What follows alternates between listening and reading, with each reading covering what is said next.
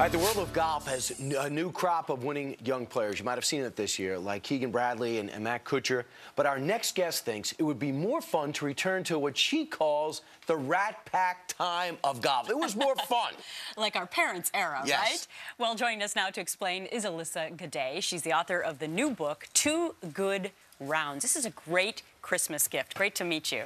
Very nice to meet you guys. So there's so many wonderful pictures in here, and then you talk about little unknown facts about the players. For example, let's take a look at a picture of Jack Nicklaus and Arnold Palmer. What are they doing here? This is a very interesting story that Jack had said that in precisely that era, you know, during the time in Palm Springs, they used to get together with their wives and go to, after the tournament, and Sinatra and some of these guys would come together, and these jam sessions. And they bumped into a woman on the way to the bathroom, and her wig knocked off. So one of them picked it up, put it on their heads, they were exchanging it, went out to the dance floor and just started dancing together. I mean, it just gives you an idea of really, you know, I think it was a lot more camaraderie. And 19th hole is usually when you party, when you hang out, you look back at the round you had, good or bad, you're all hanging out together. Those days are gone currently, and it's sad to you. Well, I just think that we need to, it would help golf, you know, because of the recession, because of what's been going on.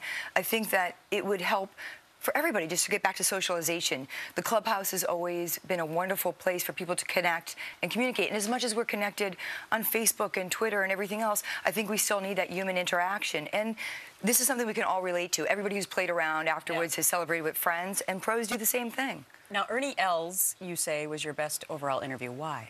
He's just such a really genuine guy. We had, you know, he said, let's sit down and have lunch, and it was very, you know, he's just a really great guy, and he has great stories, and I think he has given so much back to the game as well. He's got a great wine, too. I think he got a 96 in Wine Spectator. I believe he's holding it up, and he's a smart guy to get in that shot. Yeah, you can have a picture of me if I can plug my wine. But what about this? What about some of the golf courses? For example, the Port Royal in Bermuda.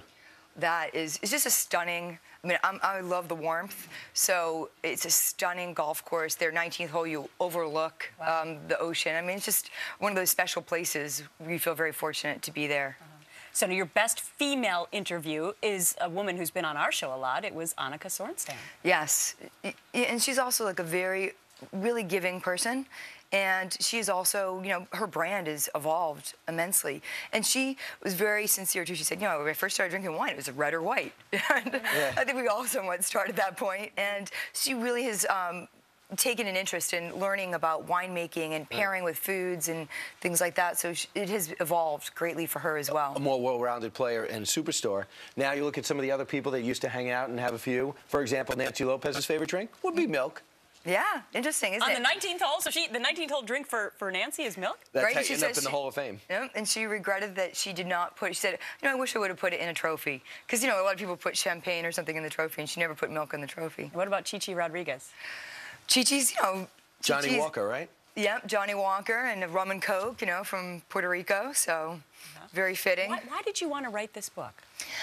Once again, you know, I've been in the golf industry for 12 years. I've been on the business side mostly, and I've been writing a column about tour players, their interests off the course, and celebrities at golf. And I just thought it was a nice connecting point that amateurs and pros could share. And it's a tough sport. They don't travel as a team. You don't hear much about what golfers do. And a lot of them have wine brands that are great, and Fuzzy Zoeller's got a vodka. And a big shocker, Darren Clarke of Northern Ireland likes Guinness. I had no idea.